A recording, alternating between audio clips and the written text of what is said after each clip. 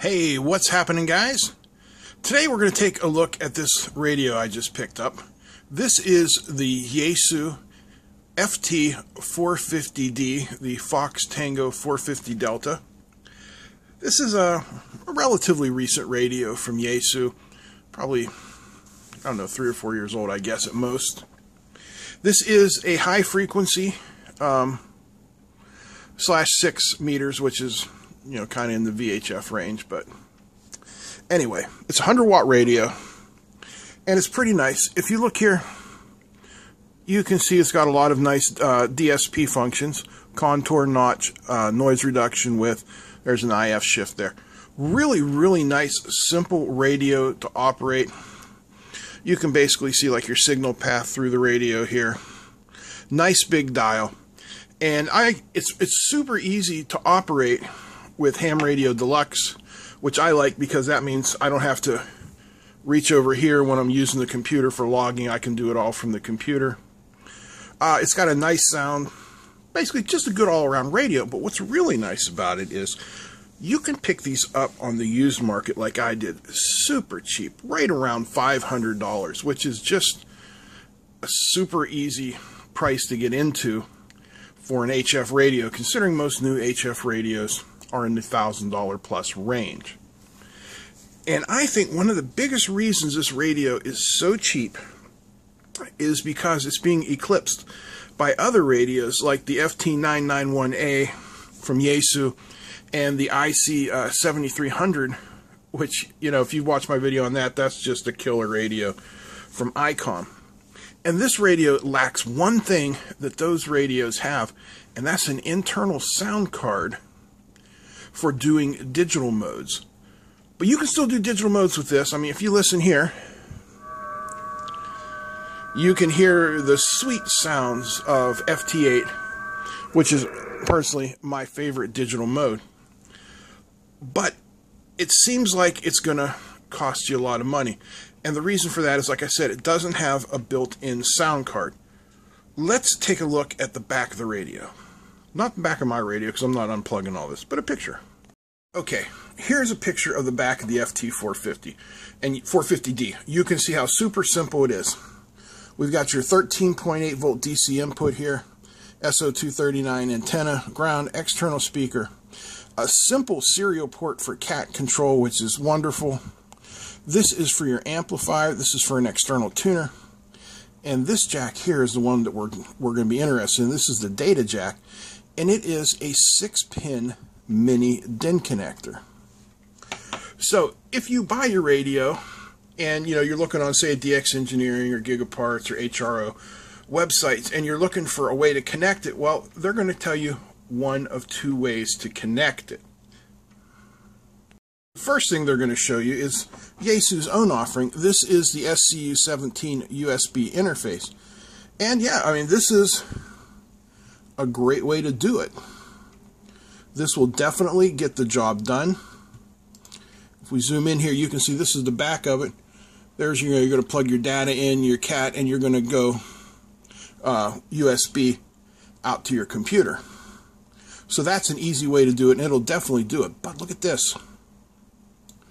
That's another $200. Now you're up to $700. Now you got to think to yourself, well, maybe it's really not worth it. What are some other options? Well, this is the other option. This one is super popular.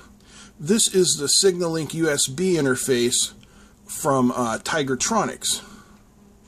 And these things are just, like I said, incredibly popular. It's basically the same thing. It's a little bit cheaper. It's $125.95. So again, you know, you're getting up there in the money, and you got to be thinking to yourself, well, maybe I should just go with one of those more expensive radios. But I'm here to tell you there's an easier way and a lower cost way to do it. Okay, so here you are looking at my 450D and my setup here, and you don't see a SignaLink or an SCU 17 interface anywhere around here, because I'm not using one. What I'm using is super simple and cheap. Let's I'm going to bend you down here. See that? See those 2 cables going into my laptop, well, they meet up at one cable with the mini DN6 on the other side. So right here, this is what I'm using. This is the FT8 JT65 PSK audio cable interface DC-11F. That's what you want to look, but I'll put a link to this down below. For the Yaesu FT991, 891, 857, 897, and a 450. And if you look here, you can see there's your mini 6-pin jack. And here you have data in and data out.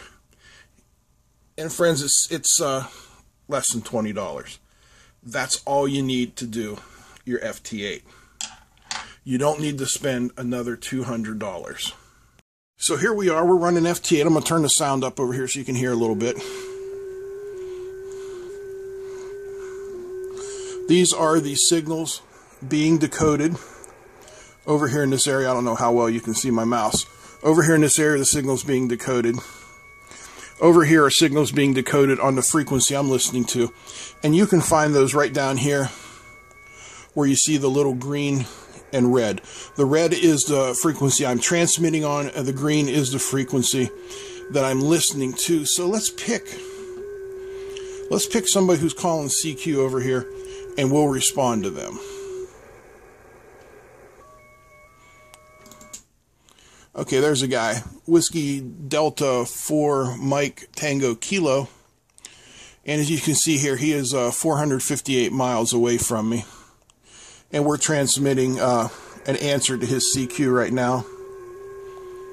Where's his signal? Where's my green? Right here. Okay, so that's his signal right there. Let's see if he comes back to us. When this bar fills up, we'll get the decode. There we go. He hears me at +2. I hear him at -8. So you can see this is working just fantastically. While that's going on, I'm going to show you the radio here. And then again, there's the cable interface. Just so you don't think there's anything fishy going on here. I'm showing you everything. Zoom in here and try and focus again. Okay, either he's not hearing me or something. But we'll wait a second and see if he comes back. Doesn't seem to be hearing me yet. I don't know what's going on. We'll wait again. So there he is. He finally came back to me. I don't know if he was away from the keyboard or something there. But you can see there's his RR73, and there's my 73 transmitted to him. We've had a successful QSO. So that's for FT8. This works for any digital mode. Let's do a little try. Well, let's try a little PSK31. You know, it's hard to tell if there'll be anybody on. There you go. You can see the PSK31 being decoded down there. So this cable is good for FT8, PSK31s. Basically good for any and all of the digital modes. It's a good radio for SSB too. If I turn on the digital signal processing, here's the noise reduction. It makes a difference. It's not as good as the 7300 from ICOM. It's not even as good as the noise reduction on the Yaesu FT891. But it's good and it works. Like I said, this is a nice, easy way to get into HF. Probably one of the most feature-packed, low-cost ways you can do it. So if you enjoyed this video, give me a thumbs up.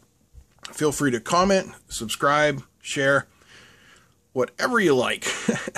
Anyway, big thanks to all my patrons. Big thanks for watching. That's it. I'm out. Peace.